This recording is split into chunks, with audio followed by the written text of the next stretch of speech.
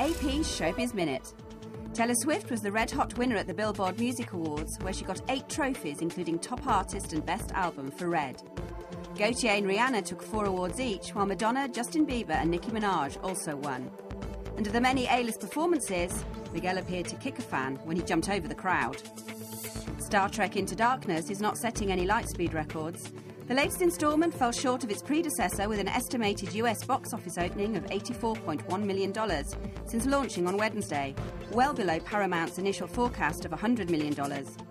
However, the movie did manage to move Iron Man 3 down to second place, after 2 weekends on top. A promotional party for Hunger Games Catching Fire was damped down in Cannes thanks to heavy rain. Jennifer Lawrence attended a lavish soiree in France over the weekend, but later fled due to the cold raindrops. This is Louise Abel for AP's ShowBiz Minute.